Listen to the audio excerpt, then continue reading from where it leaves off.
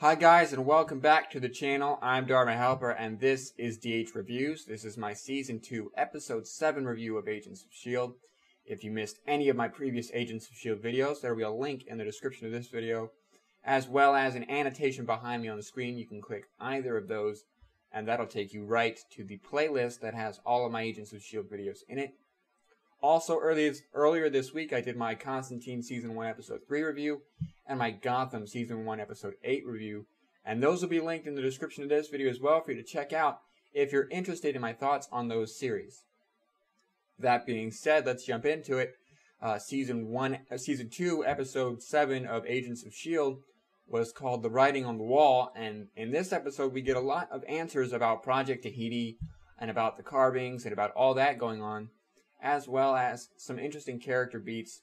The main story of this episode was the tattooed guy from 2 weeks ago going around and killing and carving up other people who seem to be making those same markings and who seem to be making those same drawings and stuff.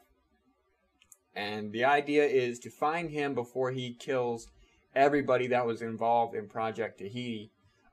So let's talk about the characters in this episode before we get into a lot of the revelations and story beats that I want to talk about. Let's talk about the characters that we saw in this episode, and let's start with Coulson, who goes into the memory machine in order to track down more information about Project Tahiti. And we learn that these guys that the tattooed gentleman is killing are all ex-S.H.I.E.L.D. agents, as is he.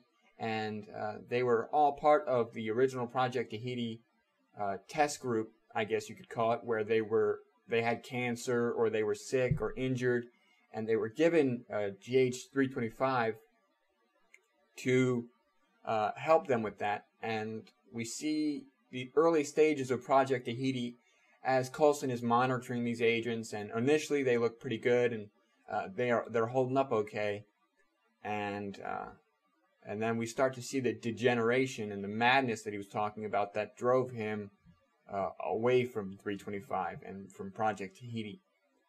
And one agent in particular in these studies is holding up a little bit better, it would seem, than the others. And it turns out that this is the tattooed guy, and he's got that sleeve of the map or whatever that he's drawing, and it's carved on his flesh. And so they use that information to find him and track him down.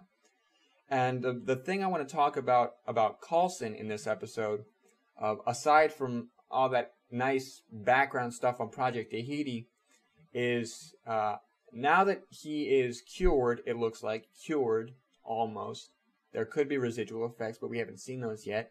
And that's the question that I have is, will there be residual effects now that he seems cured or fixed?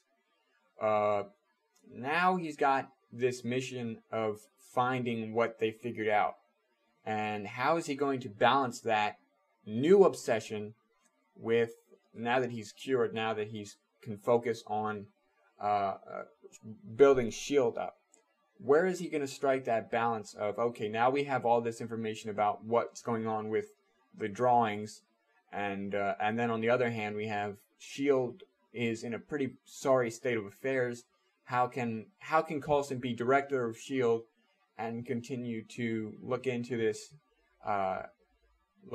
mystery and look into what's going on with what they found out? That's pretty much my thoughts on Coulson this episode. Again, not a very character-heavy episode, more so story-heavy and revealing a lot of what's been going on with the Tahiti and all that. So the other character that I wanted to bring up is Simmons. And in this episode, Simmons has a line when talking to Fitz and Mac that really spoke to me, and really I felt like I had to bring it up to you guys. She says something very sarcastic or bitter and jealous to Mac when Mac's talking about a mission briefing or something. And to me, again, going back to that triangle, that relationship between Mac and Fitz and Simmons and Fitz and Mac and Simmons, and what my thought is that's not Simmons. That bitter, jealous Simmons that we saw in this episode, that's not Simmons, and it was kind of uncomfortable and kind of alarming to see her do that. And I'm wondering where that's going to head and at what point that's going to come to a head. And either Mac or Fitz is going to say, Simmons, your behavior is a little bit childish, so you need to keep your distance and let us do our thing. Or is Mac going to say, you know what, what's your problem? Because Mac to me seems like a guy that is going to be not afraid to confront things. And so Mac and Simmons, a confrontation on that end is going to be pretty cool to watch. But again, that just seemed like that wasn't Simmons. That was a little out of character of Simmons. And so where that develops is going to be cool to watch. But talking about Fitz, wrapping up my thoughts on characters, because again, not a lot happened with characters in this episode that I feel like I can talk about. But wrapping up my thoughts about characters in terms of Fitz, Fitz and Mac have a conversation about computer backups and file backups. Well, they're talking about Coulson and how his memories of Tahiti aren't deleted, but they're blocked. And so Mac has the idea and says, you know, do you have file backups in your brain? So I'm glad that we're seeing that the two of them are slowly starting to work out not only how to cope with Fitz being different at this stage, but also the possibility of bringing Fitz back a little bit to the way that he was, and a little bringing the brain back to a better state, bringing Fitz back to a better state of mind where he can function better. And that journey of those two doing that, and then Fitz also being a little bit on the outside and being jealous, is going to play a huge part in their season moving forward. And I'm interested, and I am ready to watch that. That looks like that's going to be an interesting arc for those three characters. And again, not a lot happened in terms of characters in this episode. So that kind of wraps up my thoughts on characters. What did you guys think? We saw a little bit from Ward, and a little bit from Skye, and a little bit from Morse. Is it Morse? Bobby. I'm just going to call her Bobby. Bobby and Hunter, but nothing too noteworthy, nothing to talk about. Ward is apparently backstabbing Hydra to get on Coulson's good side and get on Skye's good side. So, talking about Ward just for a second, this is the kind of stuff that I was hoping we'd see from him earlier this season. Lone agent sort of cleaning up his mess. This seems more compelling and more interesting to me to watch than him in a cell whining and complaining about how much Skye and him are going to be together and all that. This is a much better way to take that character.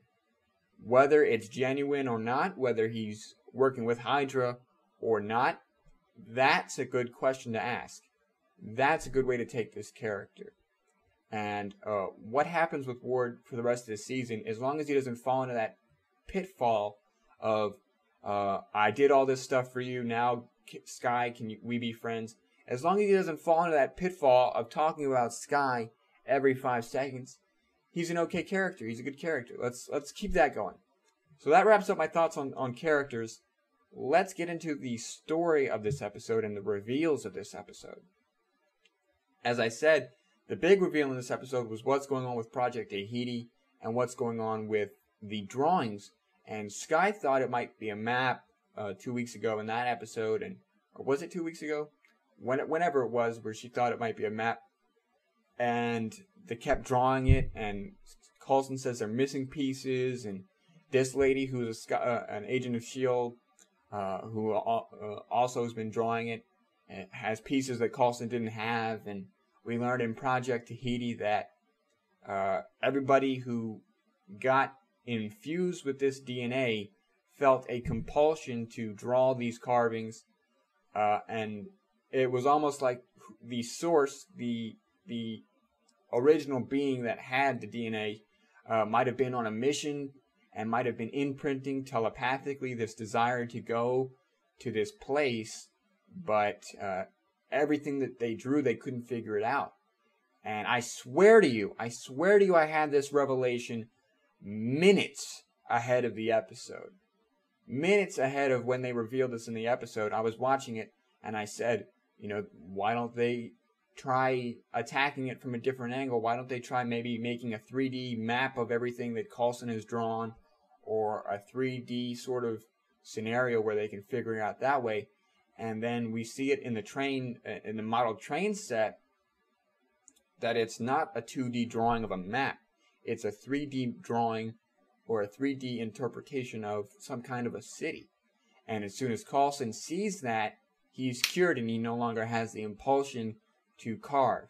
And as soon as Tattoo Guy sees that, he's cured and he no longer has the impulsion to carve.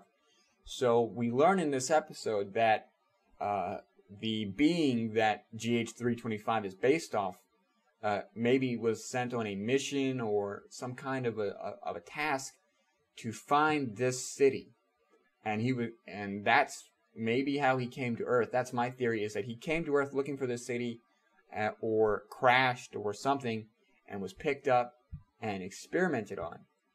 And so the question is, what is this city? Why is it so important? And why was he looking for it? And so now we get into theories. And now we get into a point where if you're uncomfortable with possible spoilers for the Marvel Cinematic Universe, or possible spoilers for Agents of S.H.I.E.L.D. and stuff like that, go ahead and maybe mute. I'll put something up like I did the last time, maybe mute this, or I'll try not to get into too much spoilers. My theory, right? Okay, you have Garrett, who is injected with 325 and carved. You have the original, let's say the original 6. Was it 6? Those guys who had that impulsion to find this place and carve. You have Coulson, who had the impulsion to find the place and carve. And then you have Skye, right? Who did not have the compulsion to find this place. And my theory is that she did not have the impulsion to find the place that they were carving because she had already been there. She had already seen this place. Perhaps as a child, perhaps as a baby. She had been born there. That's where she is from. And she doesn't want to she doesn't have the compulsion to draw it because she's already been there. Because she knows where the place is, somewhere in her mind, going back to that idea of files not being deleted, but being blocked. Somewhere in her brain is that location. Maybe as a toddler. And that would kind of explain why her father knows more about the Diviner, the obelisk, than anybody else, because it has those markings on it, to the point where maybe the Diviner is from this place, or maybe the Diviner is something that the people who are from this place found and were able to use. So going back to that idea of what is this place, the Marvel Cinematic Universe recently announced an Inhumans movie. And it's been going around, and this is the point where spoilers. I'll probably put something up. Spoilers. This has been going around for a while. This theory that there are Inhumans on Agents of S.H.I.E.L.D. Skye might be an Inhuman, or Skye's father might be an Inhuman, or somebody on Agents of S.H.I.E.L.D. might be an Inhuman. And my understanding of the Inhumans is that they also happen to have a secret underground city where they live away from other people and where they can operate among themselves. And that might be where Skye's from. That might be where her father's from. That might be where somebody else on Agents of S.H.I.E.L.D. is from. That's just my thought on it. Is this the Inhuman city? Is this the Marvel Cinematic way to introduce Inhumans ahead of the movie, and to tell us a little bit more about the Inhumans before the movie? It could also be Wakanda, because there's a Black Panther movie. But the likelihood that it is Wakanda is a lot less than the likelihood that it is this secret underground inhuman city that Skye's from, or that her father's from, or that maybe Reyna, because she can pick up the obelisk, right, and not be poisoned by it, or something along those lines. So that's my thought, is that this blue guy, this Kree, was sent to Earth to find the Inhumans. He crashed. He was picked up by the SSR. We saw in the Agent Carter preview, he was picked up by the SSR. He was used to make GH-325. He was his telepathic desire to find this place was imprinted on everybody who didn't know where it was. Since Skye knows where it was, she didn't get the impulsion to draw, because, you know, going back to that idea of as soon as Coulson saw that it was a map, that it was a city, he didn't have the impulsion to draw. So obviously somewhere deep down inside, Skye knew that it was a city, and she knew where it was, and she didn't have the desire to look for it. So that kind of wraps up my thoughts and my theories about this episode. Again, solid episode. I'm glad that it took this whole episode to really flesh out that idea of what's going on with this city and what's going on with the blue guy that we saw, and really give a lot of answers rather than just let these questions hang and let these questions hang. You took that time from after the break, after the 1 week break, to open up and to say, all right, now this is what it is.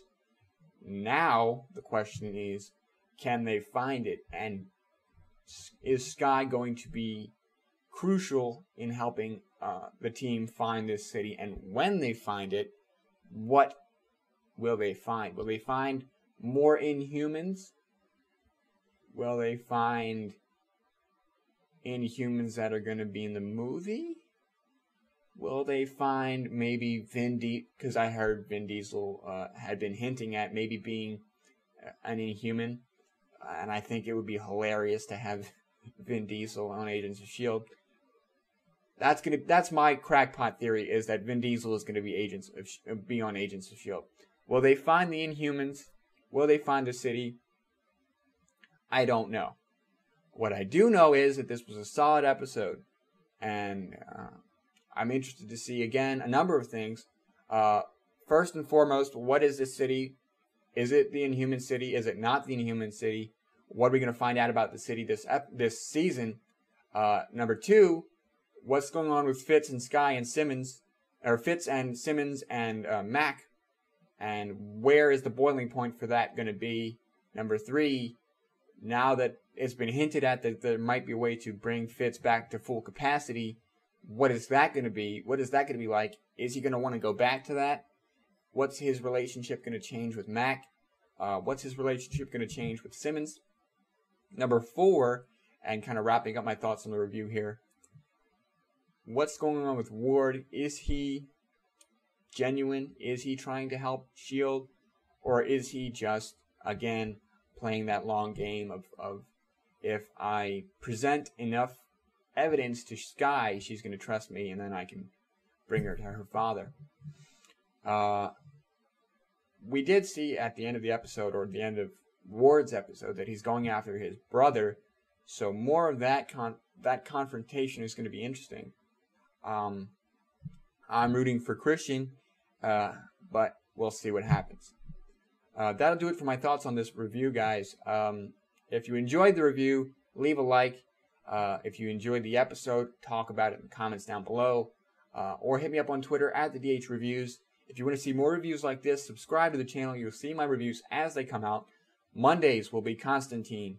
Tuesdays will be Gotham. Wednesdays will be Agents of S.H.I.E.L.D. And Thursdays will be Scorpion. If you want to go ahead and watch those, go ahead and subscribe to the channel, and you'll see those as they come out. Share this video on Facebook, Tumblr, Twitter, wherever you got to get this video out there to build this channel and build a good community around these videos.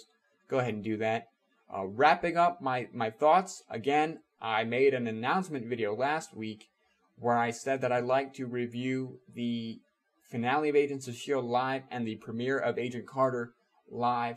So I learned that the dates for those after recording that video. And so the dates, I believe, are, let me check. Just wrapping things up here. December 9th is going to be the finale of Agents of S.H.I.E.L.D. for the winter.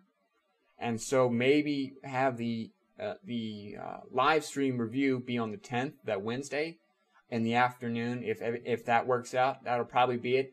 Again, probably about 6:45 in the afternoon. And then I think Agent Carter is January 6th. And so January 7th will be the review, about 6:45 in the afternoon. More details on that as I get that hammered out, but I just thought I'd touch base with you guys on that and let you guys know that I know the dates.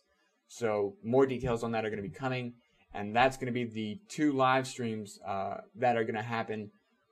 Is the Agents of S.H.I.E.L.D. finale and then the Agent Carter premiere. So with that being said, I've been Dharma Helper. This has been DH Reviews, and I will see you guys in the next video.